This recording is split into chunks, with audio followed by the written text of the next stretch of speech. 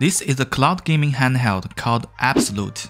They have sent me this unit for a review, and I want to emphasize this video is not sponsored, which means I have the freedom to share my honest thoughts about this device.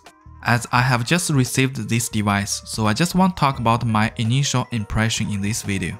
When I first picked up this handheld, my initial impression was that it's the lightest and thinnest 7-inch device I have experienced so far.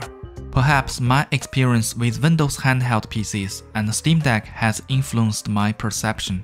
The Abxylute handheld weighs just 420 grams, and it feels incredibly lightweight to hold.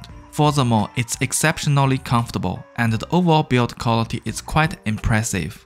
This 7-inch 1080p screen looks absolutely stunning. Here I am actually streaming from my ROG Ally. The only thing that I feel a little bit disappointed here is they have those small joystick on this device. But at least they are Hall sensor based, so we don't have to worry about drifting in the future. Because this is an Android based streaming handheld, so it does not have a fan or powerful CPU inside, the battery life is about 7 to 8 hours, which is dramatically better than other PC handhelds. On the bottom of this device, we have a micro SD card slot, one 3.5mm headphone jack, and one USB-C port for charging and data transfer. So on the top, we have the power button, volume minus, and the volume plus button.